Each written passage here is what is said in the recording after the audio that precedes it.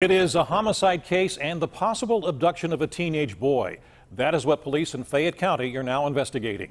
Good afternoon. I'm Stacy Smith. And I'm Susan Copen. It all started when a man was found dead early this morning at a home along East Fairview Avenue in Connellsville. What allegedly happened next gets a little complicated, and Ross Gadati joins us live to sort it all out for us. Ross, what are police saying?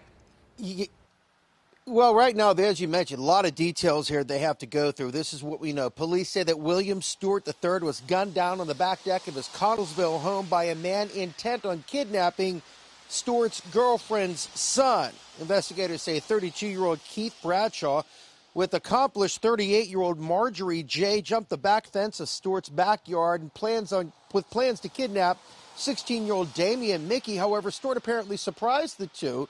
An argument began, at which point Bradshaw allegedly pulled out a gun, shooting Mr. Stewart several times. Bradshaw and Kay ran from the scene. They grabbed the boy. Bradshaw then driving the young man, according to police, to Chambersburg, Pennsylvania, before he was eventually apprehended by state police. Marjorie J. captured in Connellsville early this morning. Now, the young man is okay. We spoke to his mother, Heather Mickey, who's also the girlfriend of the murder victim, and she says this was something she had feared for some time.